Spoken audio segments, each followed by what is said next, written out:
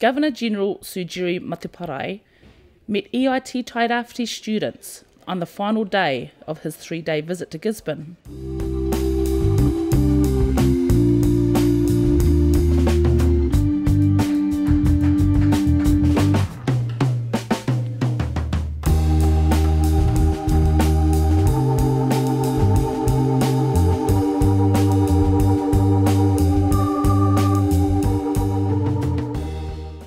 Toko Toru Tapu Church at the historic Manutuke settlement also hosted Sir Jerry.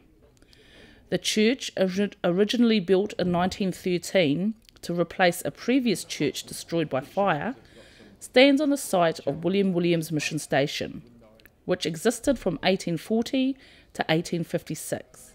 And this church was built and finally completed in 1913.